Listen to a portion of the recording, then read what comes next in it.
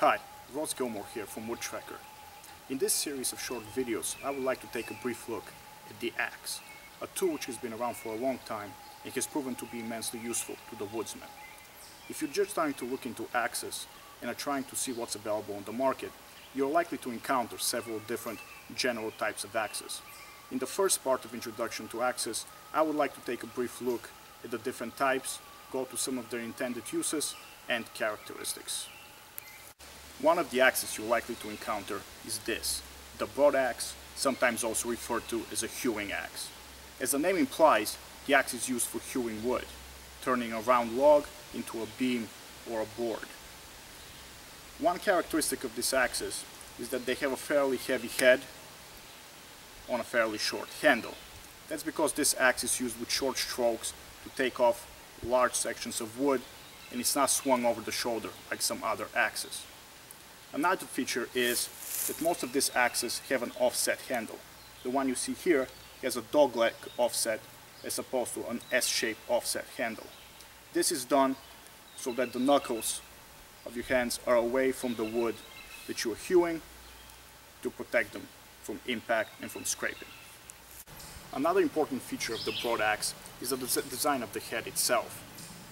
Typically on a broad axe, the side of the head which faces the wood which you're hewing is entirely flat, all the way from the pole to the bit. The good ones have a slight taper from the heel to the toe, but it's very hard to notice with the naked eye. The beveling is done on the side of the head away from the wood, creating a nice chisel edge with a flat side, which allows you to get a nice smooth surface from the log which you're hewing. These axes are hard to find new these days, understandably because very few people hew their own wood. The ones you will find are mostly used. What you're a lot more likely to find is this, the smaller cousin of the broad axe, the carpenter's hatchet or carpenter's axe. It shares some of the same features as the broad axe. The side of the head which faces the wood is entirely flat, and the bevel is created on the side opposite the wood. Unlike the broad axe, however, the handle is not offset at all.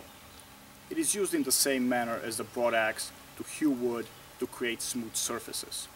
These are still in production by a number of companies. This one in particular is being made by Vaughan and Bushnell. The broad axe and the hatchet are very specialized tools. They do a great job at what they are designed to do, but they're not a general use axe. They can be a part of a collection, but if I could have only one axe, this would not be it. Another axe you're likely to encounter is this, the splitting axe or splitting maul.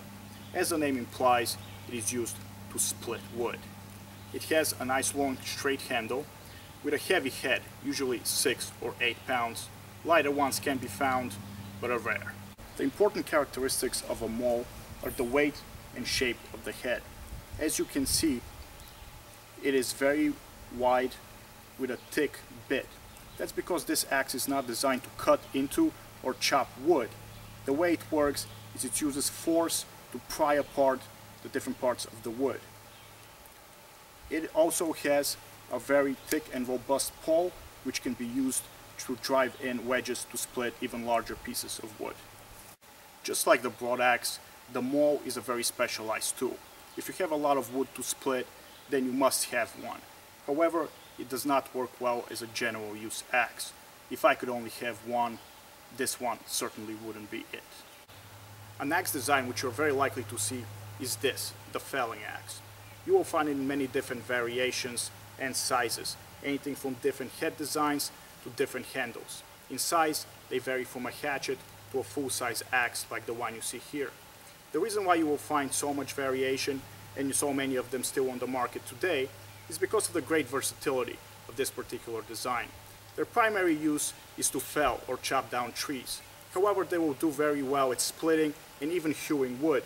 In fact, during the hewing process, most of the work is typically done with an axe like this one before transitioning to the broad axe for the finishing work, which we looked at earlier. That's why for the remainder of this series, I will focus on the felling axe and look at it a lot more closely.